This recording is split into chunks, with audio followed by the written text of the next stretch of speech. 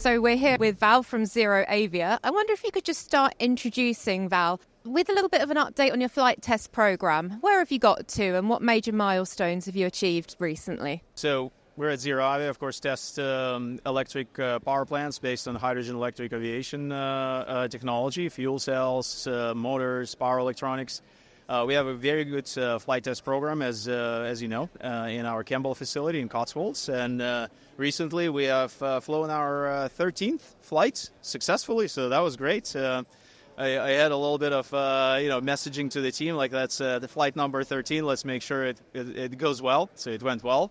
So our flight test vehicle is performing greatly, and we're getting all the data that we need for the certification design and for the certification program. We have submitted our certification application to the CAA last December for our first engine, so that is going well as well. So we're making great progress. And I believe you're quite in demand across the world in terms of pre-orders for the ZA600 powertrain system. Yeah, so our ZA600 powertrain system that powers 10 to 20 seat aircraft is called Part 23 aircraft.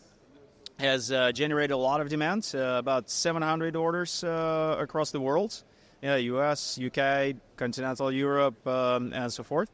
Overall, we have about 2,000 engines on pre-order, so 700 of them are ZA600, but then larger engines for larger propeller planes, also in high demand, and even regional jets. So these are the three segments that we see, our initial segments this decade that we're hoping to bring to market. Could you talk me through a few of the certification challenges in bringing this project to a type certification, certainly in the UK?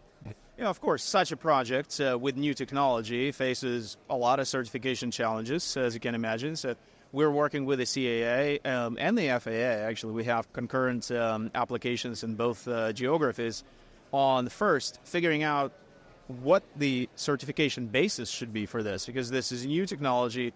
Nobody has certified this type of power plant before. So what needs to be developed first is how exactly we are going to certify it. What is the book to which to certify?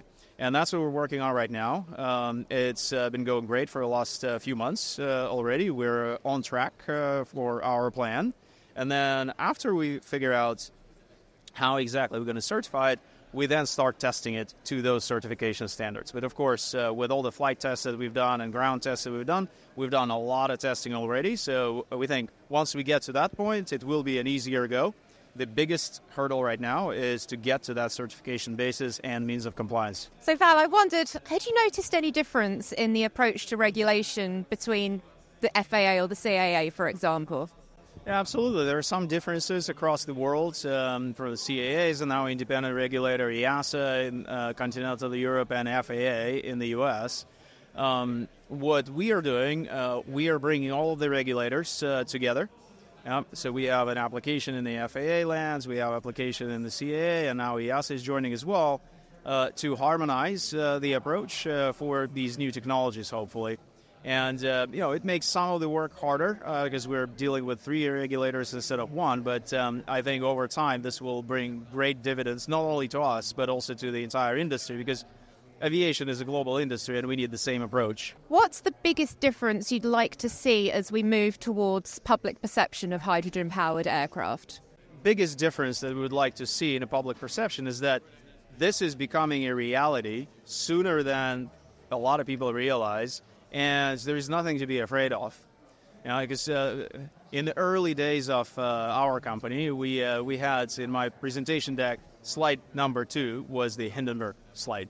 Because everybody was asking the same question, like, hey, hydrogen, we remember the last time it was tried and flight, didn't end well. Yeah?